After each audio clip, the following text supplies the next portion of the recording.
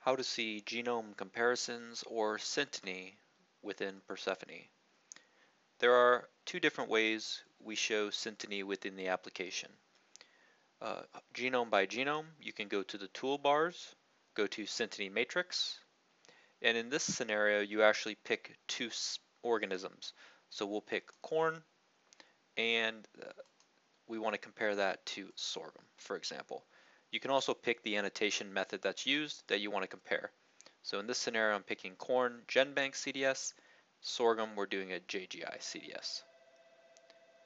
We'll display synteny.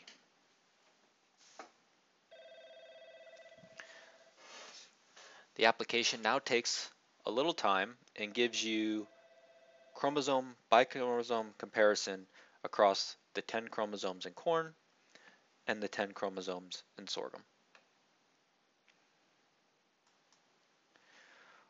Once the synteny matrix is up, you can zoom in by selecting the Shift key on the keyboard and the left mouse button, and you can zoom into a region within this. And you can double click on that region to display it in the chromosome view. You can have both screens up simultaneously, so you can go back and forth between these two views if necessary.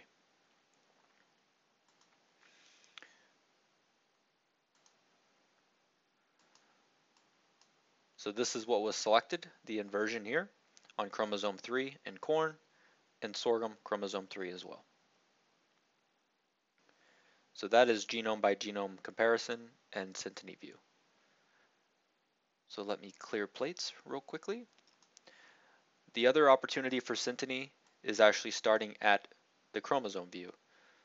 So you can select corn, chromosome 3 for example in this scenario. We'll get rid of a few of these tracks. So now I'm interested in corn chromosome 3. What is the synteny that's available for other organisms? You can right click and come up with the menu, and the menu says find synteny. You select the organism that you're interested to look at the synteny with. Once again, we'll just select sorghum. And now this interface comes up with the number of matches per chromosome. Matches are based on orthologous genes within the system. So as you can see here, sorghum chromosome 3 has the most matches compared to other chromosomes for corn chromosome 3. So we'll now display map and close. This now brings up sorghum chromosome 3 and corn chromosome 3, the same maps that we had up previously with the large inversion.